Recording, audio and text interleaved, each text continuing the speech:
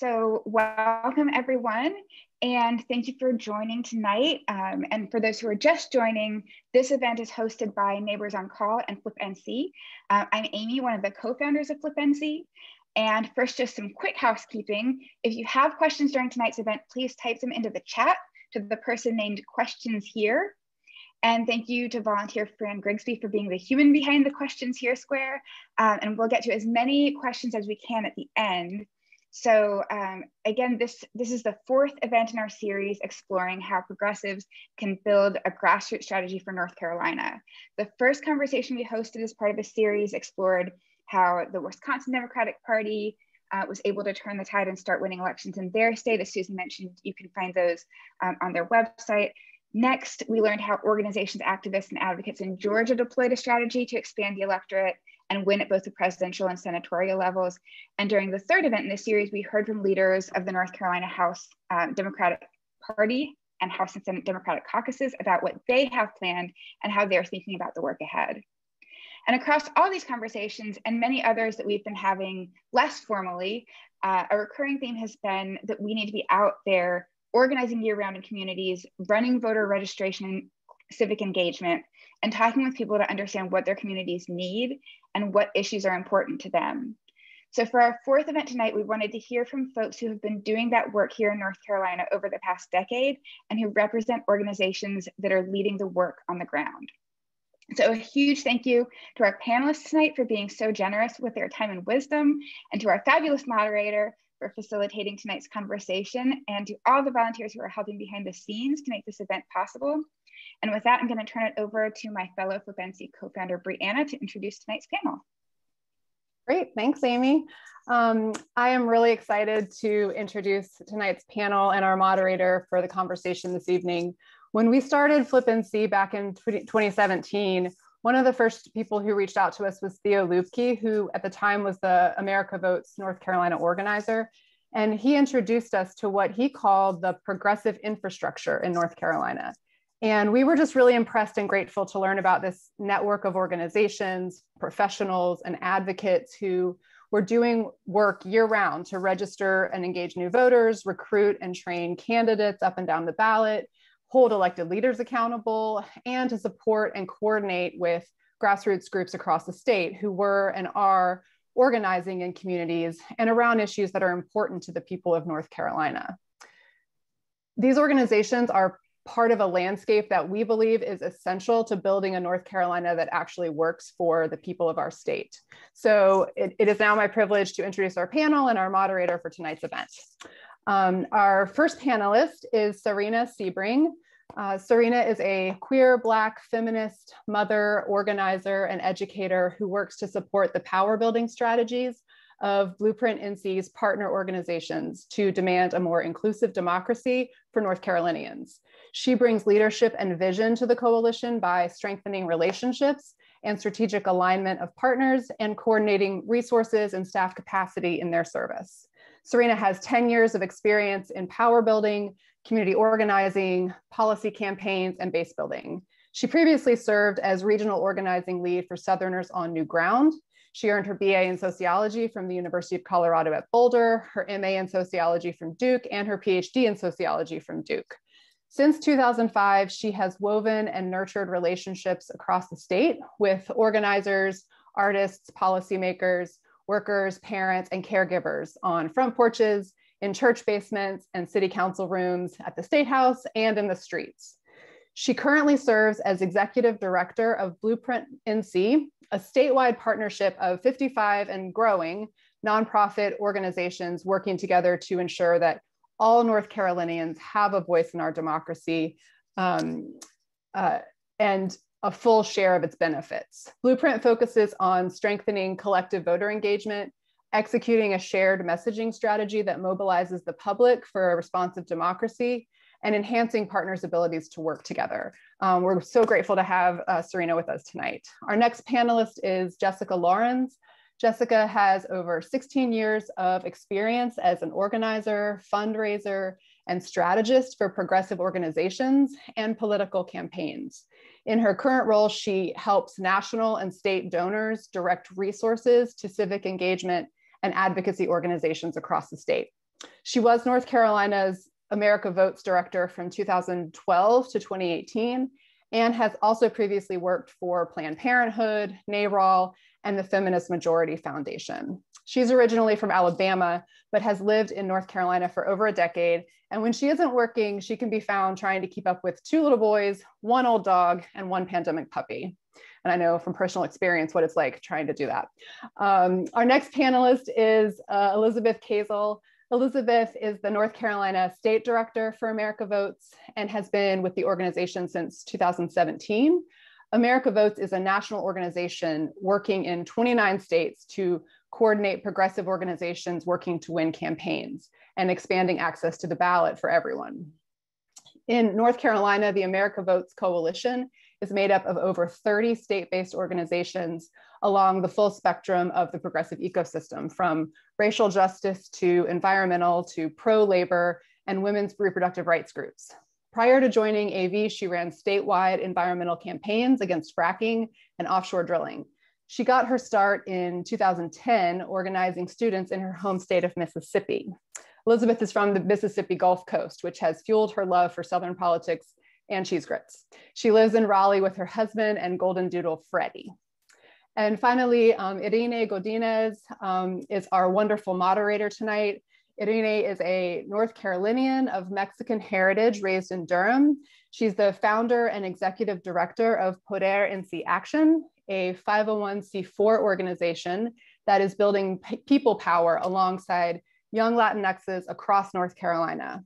Poder leans into its cultural organizing to connect with its base and to mobilize towards independent political power that is grounded in principles, values, and love. Poder en Sí is pro-Black, pro-Latinx, pro-LGBTQ+, and pro-choice. Irene has worked for local, state, and national organizations on advancing immigrant and reproductive rights. Her work at issue-based nonprofits, coupled with her campaign experience and leadership coaching of elected officials, crystallized her mission to build equitable political representation for underserved communities and to create an intentional civic leadership pipeline for Black and Brown youth. Irene has 16 years experience in nonprofit management, community mobilization and engagement, lobbying, coalition building, advocacy, media relations, political strategy, and public speaking. She is a risk taker for justice, an office supply junkie, recovering perfectionist, and committed to nurturing spaces that enable others to show up authentically. She lives and plays in Raleigh with the most authentic person she's ever known, her 5-year-old truth-telling daughter, Emerald. So with that, I'm going to pass the mic to Irene to begin tonight's conversation. Thank you so much, Bree, and thank you everyone for joining. I know that if I hear my baby's name right before I start anything, like it's very centering. So thank you for bringing Emmy into the space. Welcome everyone from across North Carolina. We are so excited to have you here tonight. And before we begin with this incredible panel that we have, I want to do a little bit of storytelling. And as I'm doing this storytelling, I want you to think about at what point was it that you jumped in and into the story? So I'm going to break it down into a few different time periods. So in order for us to get to the North Carolina that we deserve, that our families deserve, where everyone's needs are made accessible, where voting is made accessible, where every person is able to ascend into their highest vision of themselves, we need to do a little retelling of how it is that North Carolina that we know today came to be, and especially what happened in the last 12 years to bring us to this place. So in 2008, and I will also foreshadow that this is obviously storytelling from my perspective and how I've experienced North Carolina, but that's why I want you to think about where is it that you fit into this picture. So 2008, an incredible thing happened. In 2008, this country elected Barack Hussein Obama to become our president. In 2008, North Carolina turned blue for the first time in about 20, 30 years since Jimmy Carter. This high that the whole country was on, I think created a bit of a cloud over our eyes and thinking that we were in a post-racial country. We know now that that is far from the truth. It is far from where we are. But nonetheless, 2008, we saw the election of our first Black president. With that, there was a backlash, and the backlash came in the form of the Tea Party and in the manifestation of over 40 years of conservative organizing that was happening in the country. And with that came a kind of concerted effort to make sure that conservative values were suddenly front and center from everywhere at the local level. So school boards started to become a lot more conservative. I recall in 2009, there was a shift with the Wake County School Board, and there was a lot of movement around that time because there was resegregation around economic boundaries that were starting to come back front and center. And so Tea Party takeover began in 2009 as a backlash to us having a Black president, proving that we are far from post-racial. 2010, that is when in North Carolina, we experienced Republicans, conservatives taking a majority in our state for the first time in over 100 years. Historians can fact check me, something like that.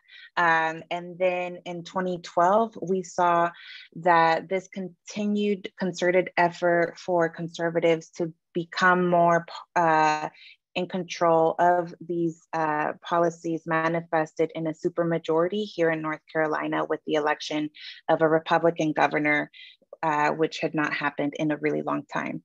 With that supermajority, the erosion of voting rights began, the erosion of access to voting. And there had been so many games that had happened prior to that, a lot of battles that were waged by the beloved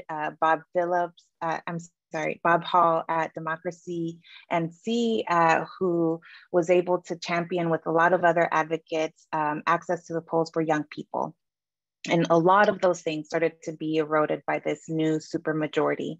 So 2013 through 2016 was a very bleak time when, because of the supermajority, we saw a lot of really regressive proposals being introduced and becoming law in North Carolina. Some of y'all may even remember Cookiegate, which was when Governor Pat McCrory came out to give a group of Planned Parenthood supporters a plate of cookies, rather than sitting down and talking about the abortion or the access, no, the closing down and the restriction on voting access or abortion access in North Carolina. And then 2017 through 2018, there was organizing that happened that, especially after the 2016 elections, 2016 gave us a Democratic governor, so a little bit of a silver lining. And even still to this day, from 2017 to now, we're still working towards getting more of these regressive laws that passed off the books, and also to move forward proactive legislation that can help our communities, and also moving progressive electeds at the local level. I jumped a lot for the last few years because I think that we're going to focus on that with our panel, but I just wanted to kind of give us a little bit of a baseline for how it is that we got to where we currently are. So the first question that I would like to ask all panelists is, And we can start with Serena, is when did you step up to take meaningful action? And what was the issue that motivated you to get involved in movement work? Okay, hi, so nice to meet you all. My name is Serena. I use she and her pronouns. It's such an honor to be here with my colleagues and with you all to talk about how we win a progressive North Carolina for all of us. On behalf of Blueprint, it is really great every opportunity that we get to talk about where we are going and how we get there.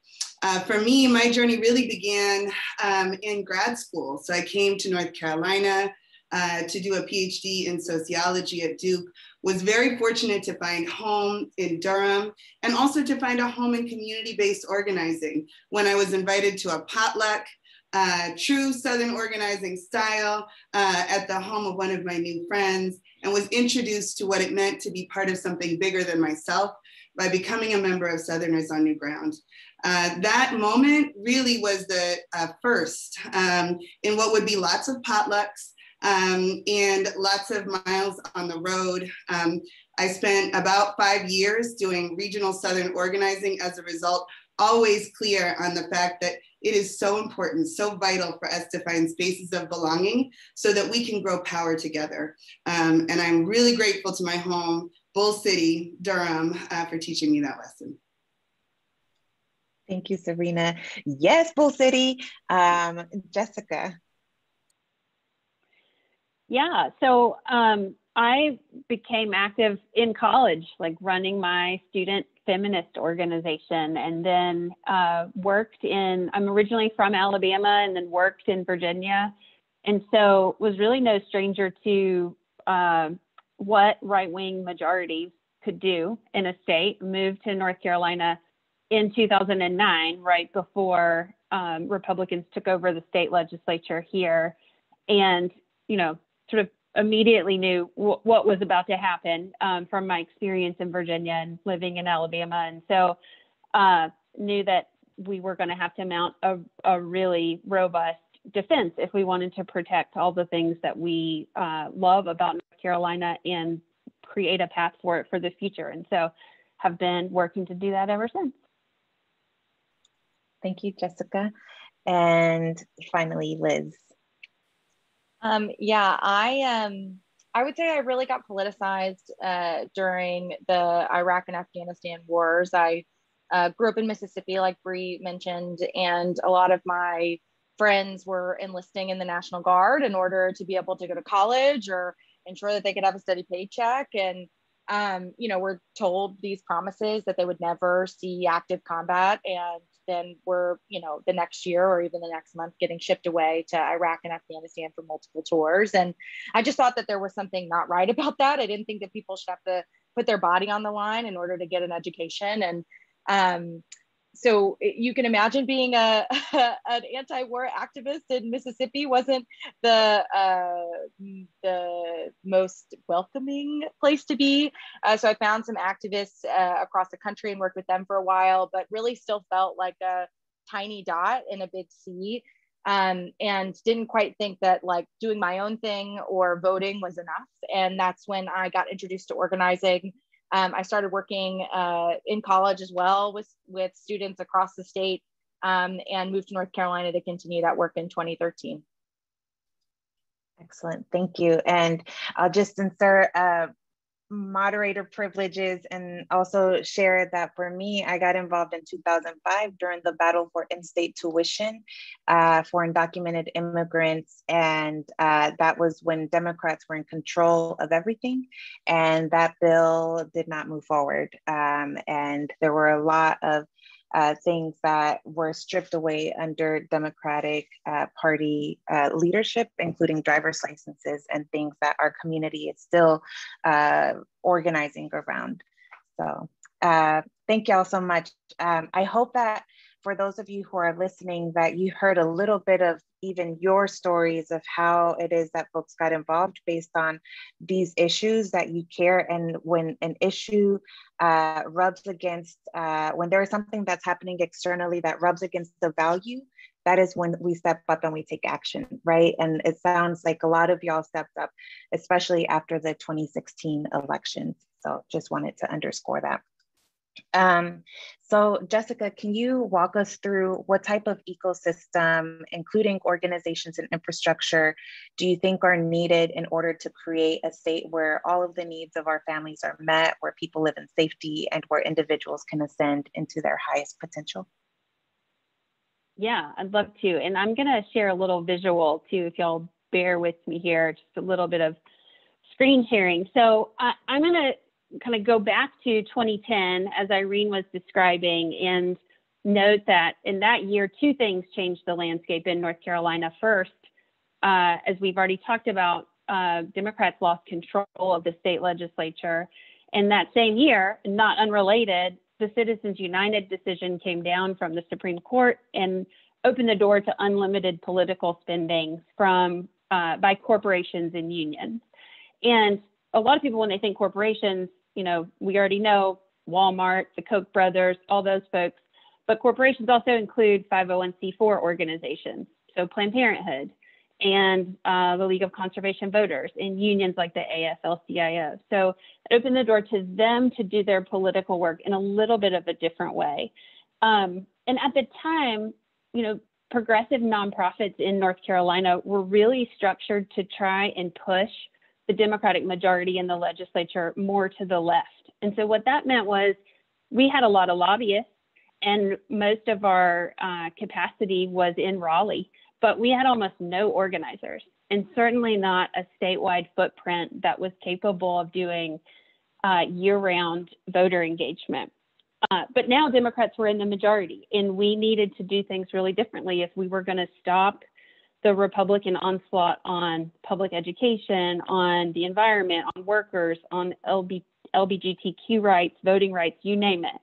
And so collectively, we set about building independent political organizations that could focus on the capacities that you see here on this slide. And we felt that these were the things that definitely had to be in place to build and maintain progressive political power in the state. So I'll just sort of go through them quickly. First, real research and polling so that we could understand the opinions of all the different kinds of North Carolinians across race and across place in the state. And then second, proactive news media coverage, the aggressive ability to frame media coverage in the way that we see the world. Candidate recruitment and training to find our own folks, to get them trained and ready to run for office. Policy development and advocacy, and a lot of what Serena and Liz are going to talk about, organizing and direct voter contact, the ability to be in conversation with North Carolinians about issues that matter to them, and how candidates and elected officials are impacting those issues year round, not just the sort of 3 months before the election. And then aligned investment to help pay for all of that. But as we talk today, you know, there's going to be some important differences that you're going to hear us mention about how civic engagement and issue advocacy organizations and nonprofits do this work. And I just want to note, in our ecosystem, there are what's called 501c3 organizations. Blueprint's one of those, and Serena's going to talk more about that. Another example you may have heard of is like Democracy NC or Common Cause. These organizations, it's really important to know, don't exist to win elections. In fact, they're prohibited from doing partisan political activity at all. But what they can do is encourage people to participate in the political system. They can do nonpartisan voter registration. They can do nonpartisan pushes to get out the vote, and they can take action to protect access to the ballot, protect our democracy. They just can't do anything that would favor any candidate or political party. And then we also have 501c4 organizations. And those organizations, which Liz will be talking about more tonight, they can do political work. They can advocate for or against a particular candidate. But that can't be the only thing they do. They have to have some other purpose. And a lot of the time, what you'll find is those organizations exist to advance policy on a specific issue, and they use their electoral work in service of that goal. So you're thinking about Irene's organization, PODER NC Action, or an organization like League of Conservation Voters. That's a 501c4. And their election work is designed to move the ball on their issue work or build political power for their constituency. And then just one more thing I'll mention, because we get asked a lot, how are you guys allowed to, or how do you coordinate with the Democratic Party? And so real quickly, I'll just say the C3s don't, because they can't, right? They're nonpartisan, non-electoral, and they don't exist to win elections. But the C4s can sometimes engage with the party and sometimes with Democratic electeds in limited circumstances, but we're forbidden by law from legally coordinating our electoral work with the party or with campaigns. So you might see PODER, for example, running a phone bank or running digital ads or a direct mail program, and you'll think, why aren't they just doing that with the candidate? And it's because they're legally prohibited from doing so. So that's the answer to that question. So yeah, that's just a little bit about our ecosystem. I'll turn it back to you, Irene. Thanks so much, Jessica. And now, starting with Serena, can you tell us a story or give us an example of when you've seen this ecosystem that Jessica described, or the ecosystem of Blueprint working, and how you know it was working? Absolutely. First, just a little bit more about Blueprint to help folks understand what is a win for us. We are really committed to building an anti-racist, inclusive democracy, and we know that it takes independent power to do so. So we have built a network of 55 and growing progressive organizations across the state that are committed in shared alignment around race equity, around collective impact, around a broad set of issues. So we know that inclusive democracy really requires open and reflective and responsive governing institutions. We know that things like structural racism and economic inequality shrink and weaken the democratic process. And we know that the way we can win, meaning gain full participation in this democracy, is to build an infrastructure capable of shifting not just policy, but also hearts and minds. Because there are some preconditions to democracy, right? Like we can't just arrive at full participation. Folks have to be able to have places to live, have food to eat, be able to recover from natural disasters that occur, and really to be safe in communities in order to participate fully in democracy. So we build capacity for this amazing ecosystem. And one of the ways that that has shown up that I'm most proud of is actually when COVID first was announced, and we were looking at a changing world right before our eyes. So many of us in the nonprofit sector wondered what would happen to our bases, to our organizations, to the leadership that we had built, and really faced a situation where we might lose the tremendous ecosystem that has grown since 2010. And we were able to move money through our ecosystem in order to save jobs, in order to save the organizations that are smaller, in a way that was responsive within weeks. And what we now know on the other side of that is that 55 organizations still have their doors open, and we're able to participate in the largest voter turnout in history. And so we know that connections, that relationships built on trust and alignment made a difference in 2020, and we know that they will continue to make a difference in the times to come.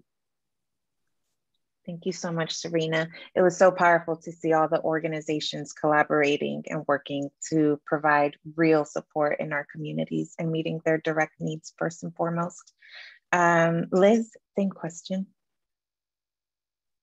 Yeah, I want to tell a story from last year in 2020. I think many people know there was a pretty big effort around vote by mail, and a lot of confusion, and a lot of people were using that vote method for the very first time. And I think early on in the pandemic, we were concerned that, it might not be safe for people to go and actually cast their ballot in person.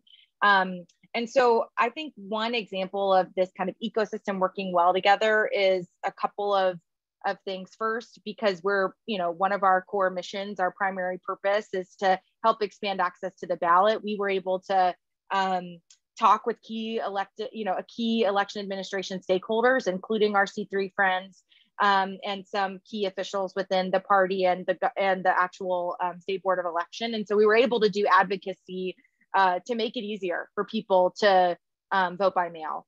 I think the second big thing is that we were able to get some information early on that there were going to be a lot of voters, particularly Black voters in the state, who were still going to prefer to vote early and vote in person for various numbers of reasons. And so as a result, we were able to build a central strategy that helped drive people to the vote method that worked for them. And so over the summer, we ran a big coordinated vote by mail program that essentially talked to hundreds of thousands of North Carolinians about what vote by mail was, gave them their options for how that they wanted to vote, and asked them to go ahead and make that plan. We coordinated that effort across 9 partners during the summer, and were able to get ahead of a lot of the misinformation that came out later on. The second thing is that we were able to encourage national partners who come in. So y'all probably maybe get a text from a group that you've given a donation to once or twice. It's a national organization right around election day. And maybe they don't know your polling location, or maybe they get the wrong information. So we were able to pretty early on communicate with national partners as they were coming in and saying, we're not disparaging early vote. We know that people want to use it. We're actually trying to just connect people with the vote method that works best for them. And so we were able to have a coordinated messaging strategy as well to help reduce voter confusion, right? Because the last thing we want as organizations who are trying to win elections is to make it harder for people to vote. And so I think that the coordination we were able to do early on in the advocacy with the various stakeholders, including our friends at the C3 table, and the later program we were able to coordinate and run across multiple partners and plug in national partners was a really good example of everything kind of working how it's supposed to. Great, thank you so much, Liz. And next question is actually to Jessica. What does it mean when people say that they are, quote unquote, expanding the electorate? Yeah, that's a great question. So simply put, when we say that, we mean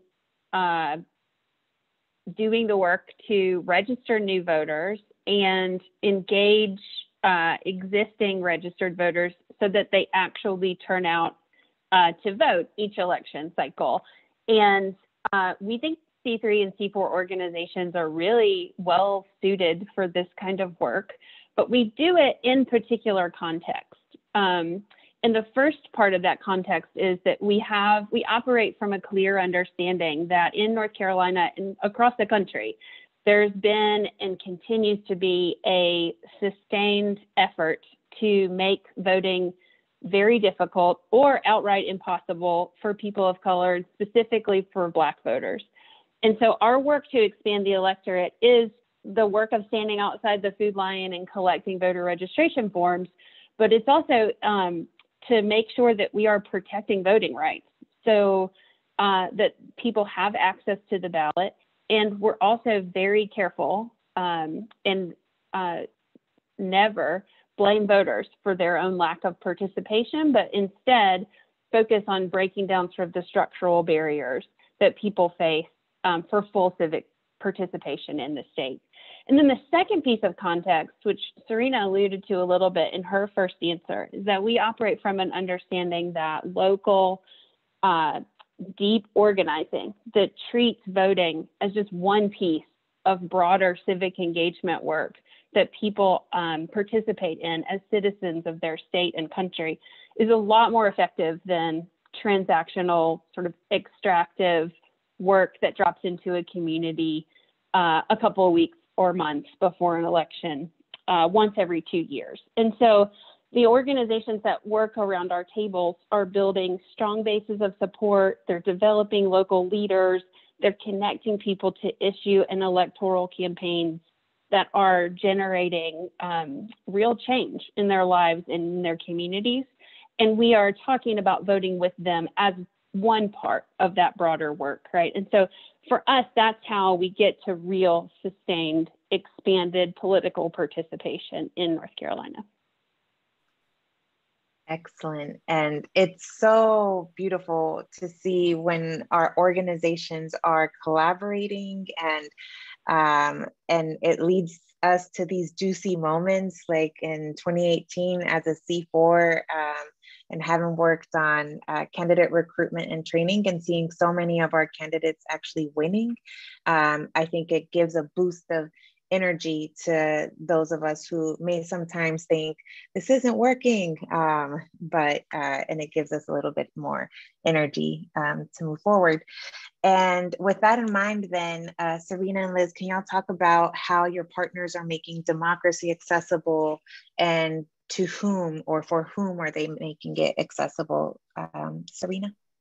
Absolutely. So actually, the story starts back a little in time again. If we look back to 2010 and what has happened over the decades since then in terms of our commitment and power building in terms of voter registration, we can see that the expansion of work has really relied on and benefited from site-based voter registration, as Jessica was just mentioning, as well as a deep commitment to Eastern North Carolina. We learned a lot, frankly, from organizations in Eastern North Carolina in the recovery work that they did after Hurricane Florence. We learned that actually trusted local messengers who were there when it mattered were the ones who were able to have tremendous success at not just registering voters who were considered low propensity, but also turning those folks out in the years to come.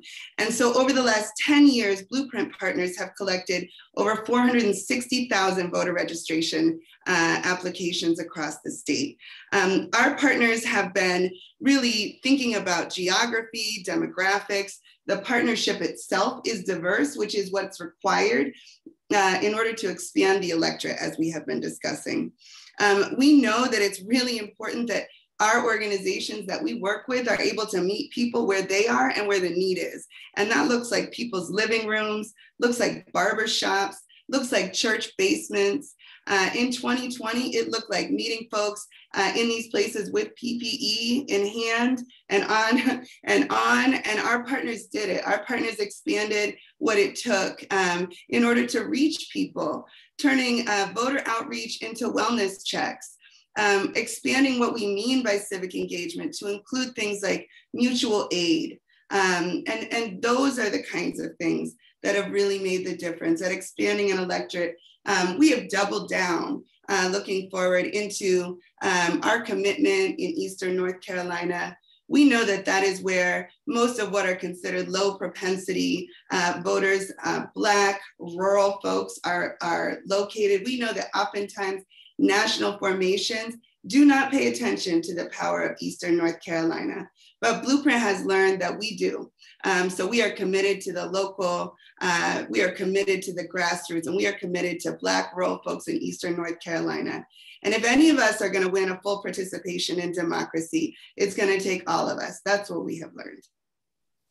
Thank you so much, Serena. And where some people say low propensity voters, we will say high opportunity voters. We need to invest in dating people before they date us. And that's the relationship with voters. Liz?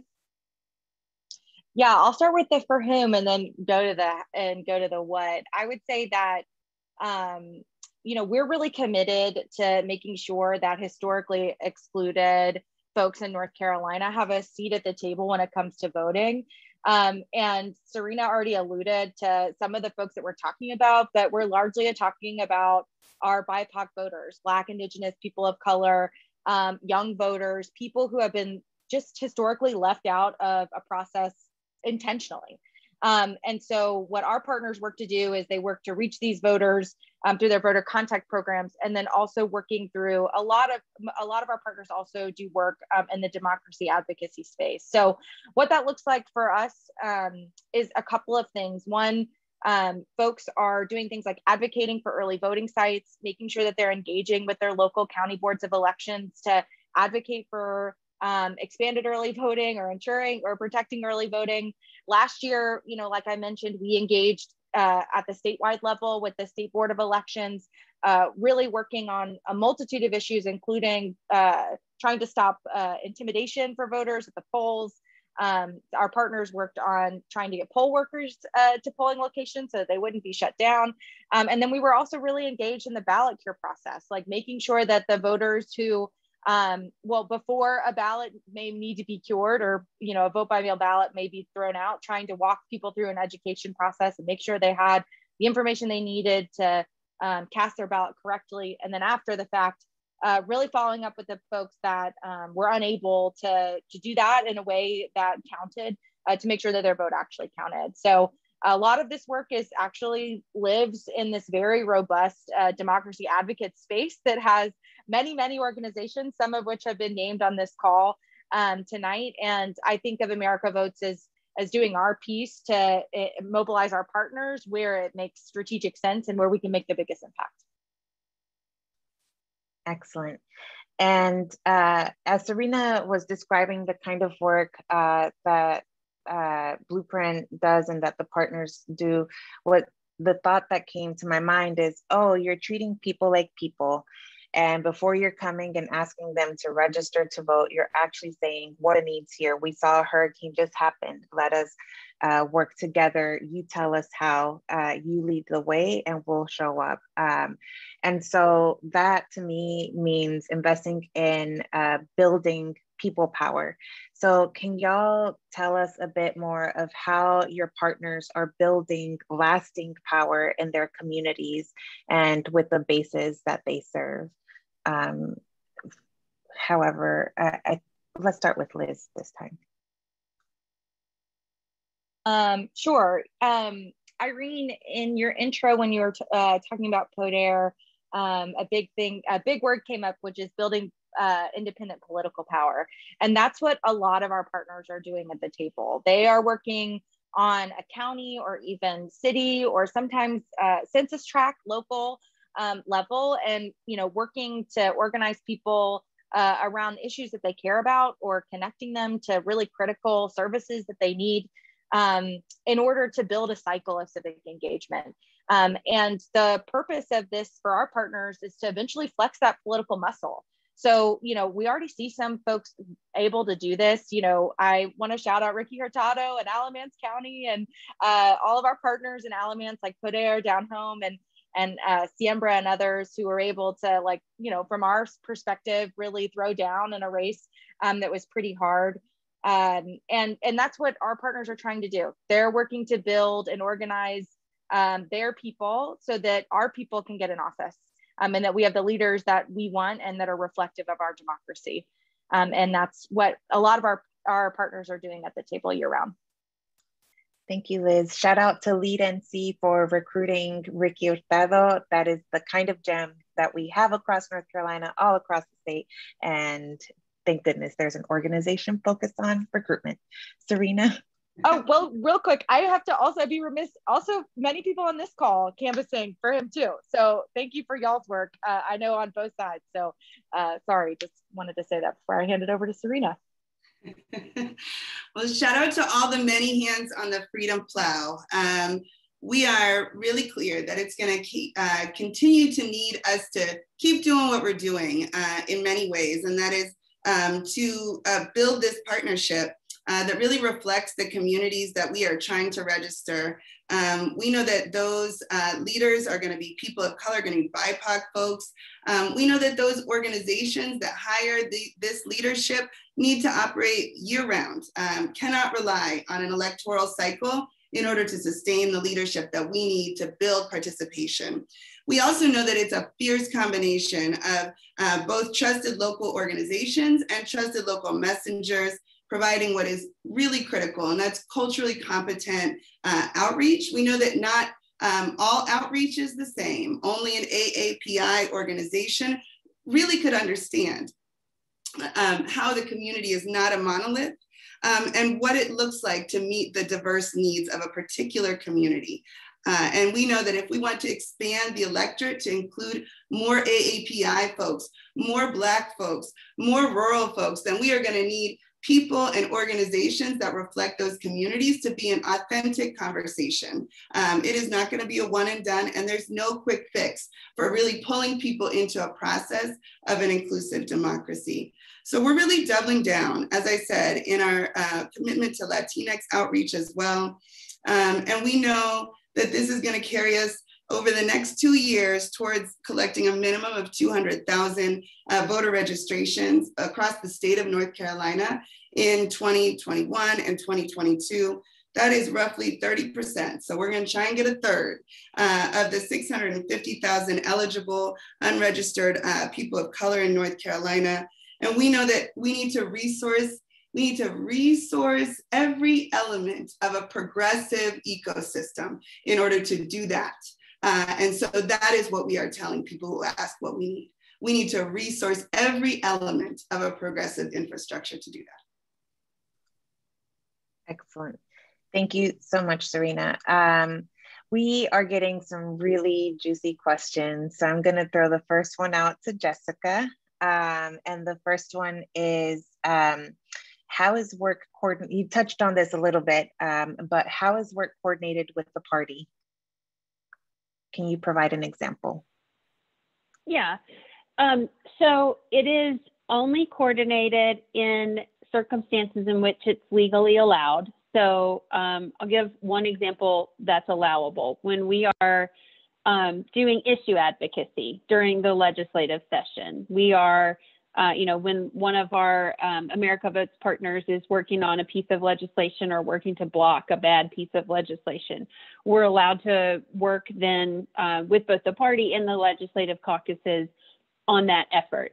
When we are not allowed to coordinate with them is in the fall of election years, when the C4 organizations are running paid communications or door-to-door operations where they are actively advocating for or against the election of particular candidates, right? So what Citizens United said was you can spend unlimited money, but the limitation is you can't coordinate that spending with the party or with campaigns. And so essentially we basically stop communicating at that point. We don't even see each other socially. There's no communication at all. And then we meet again after the election. And once things have already happened, we can debrief them, talk about what worked and what didn't. And we can think about sort of best practices. One other place where we are legally allowed to communicate is aligning around candidate recruitment and training, thinking about where we need to do recruitment and sort of generating a pool of good candidates and working to find the best people to run for office. So we do communicate about that and work to reduce duplication. So it's just in that sort of 3 months before the election that we are not allowed to communicate with each other. Thank you. And Serena, this question is for you from a participant. Are there groups mobilizing hospitals and health clinics across North Carolina to do C3 voter registration? Great question. None that I'm aware of, but I would love to research it and get back to you. Thank you. And this is for any of the three of y'all. How are you using data to guide your strategies? I'm happy to take that first. I would say that data is the foundation for how we build our electoral campaigns. So post 2020, we did a really exhaustive election analysis, and we looked at, we use a series of models and polls to help us figure out exactly who the voters are that we need to be, well, not exactly, but as best as we can, the voters who we need to be talking to and what types of messages they need to hear. And so post-election, we test all that. We say how, if we had a turnout model, people have used the word propensity on here. I know that several of y'all are familiar with those types of terms.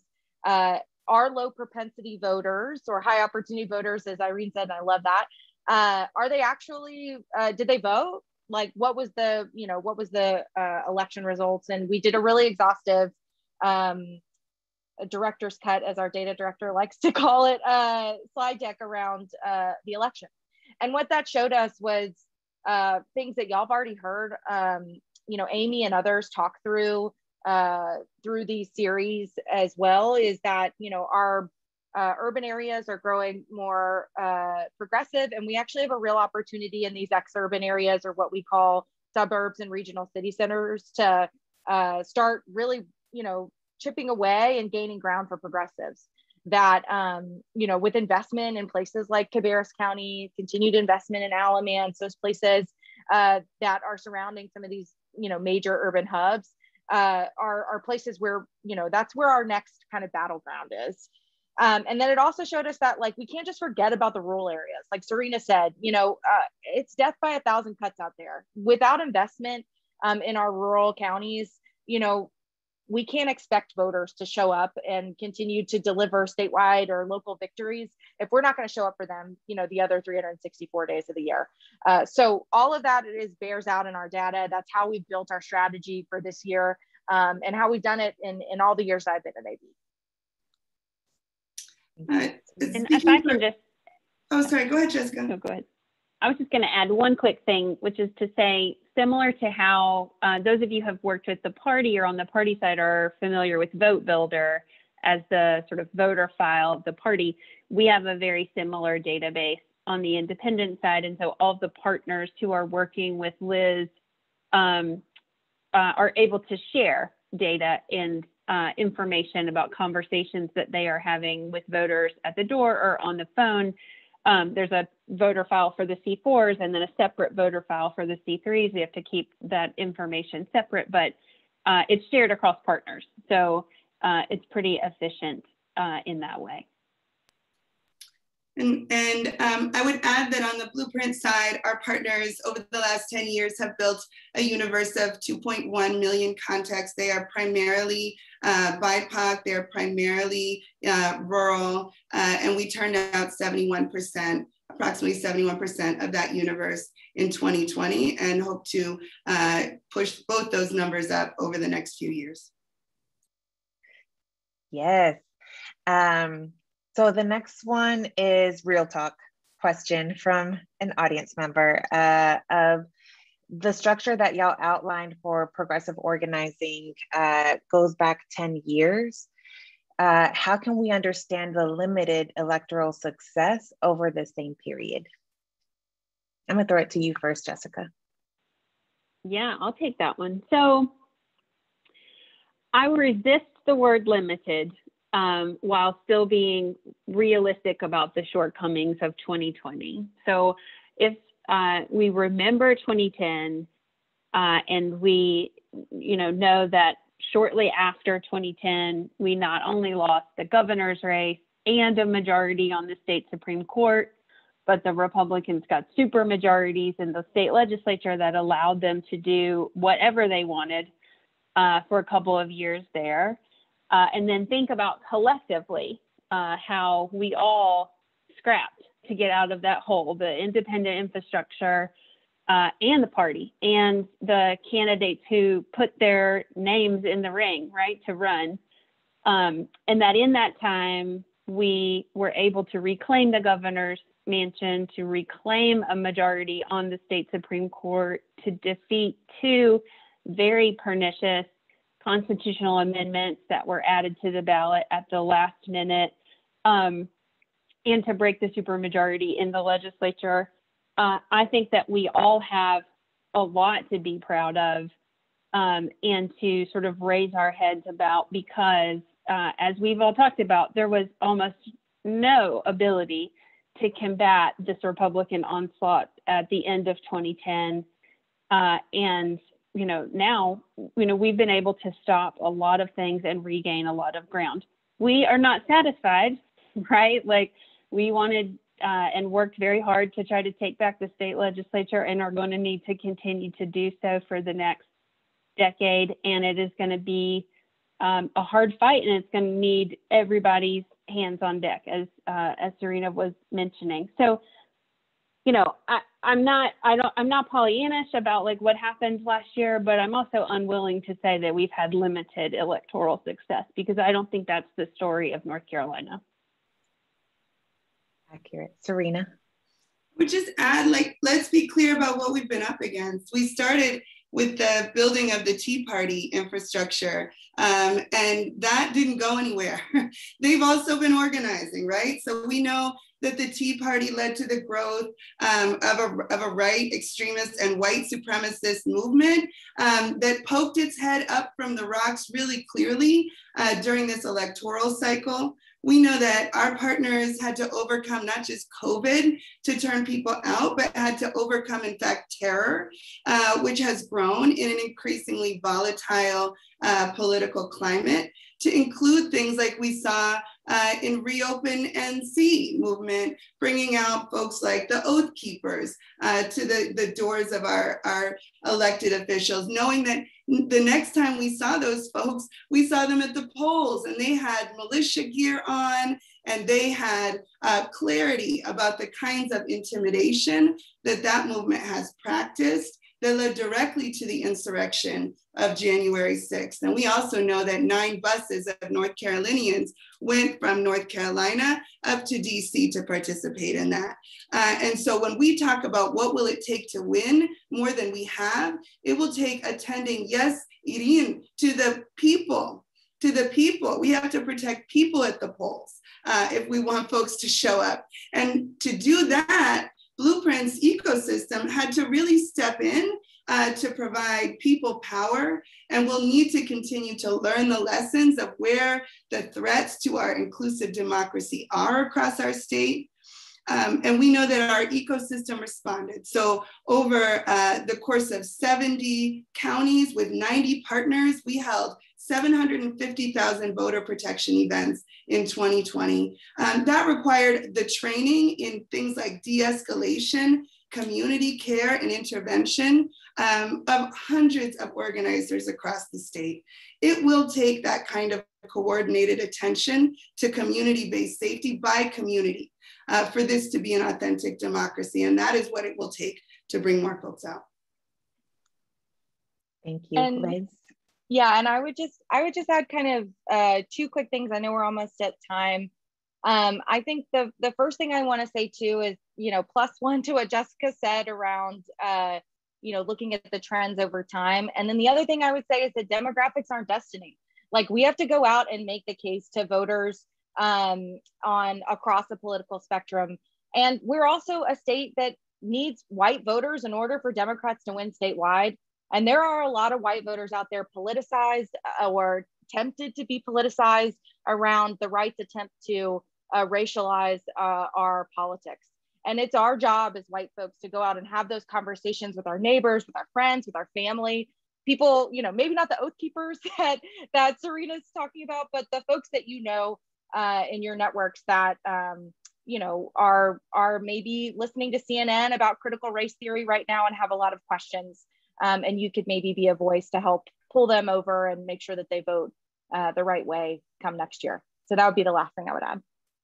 Thank you. And I'm gonna just tie it up a little bit before I pass it on over back to Bree, that in the last 10 years, we've also seen, we've gone from having 1 Latinx elected official to 12.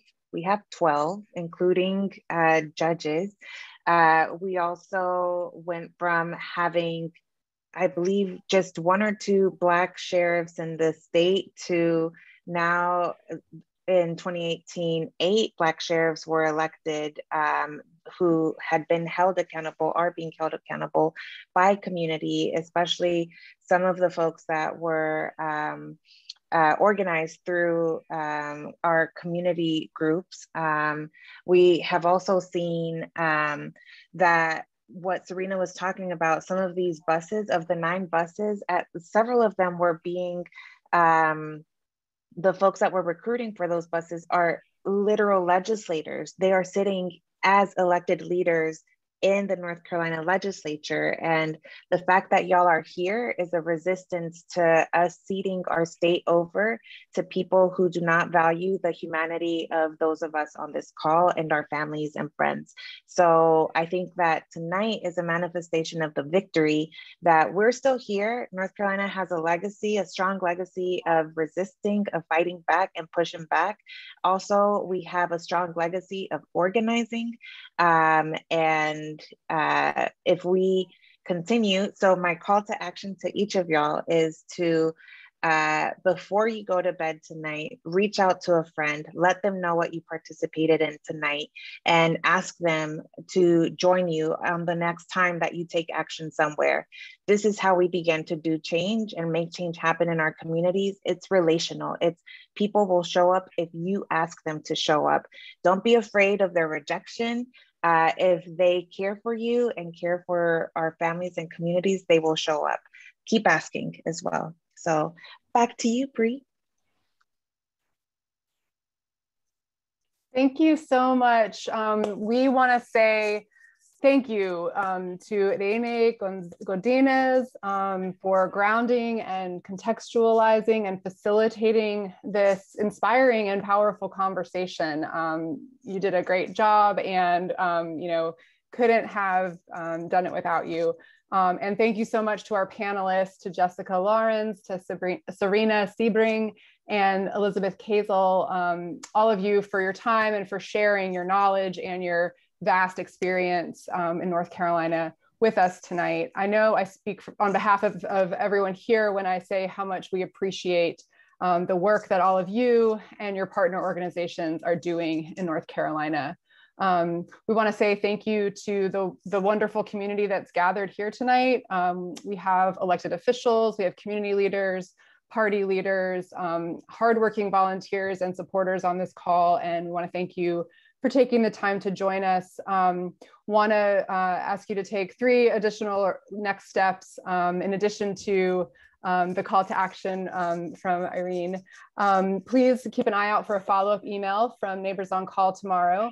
We also very much value your feedback, and we're going to send a short survey in the email. We would really appreciate it if you would fill that out so we can get your feedback. And finally, please stay tuned for some upcoming announcements for ways that you can be involved in our collective work to build a North Carolina that works for everyone.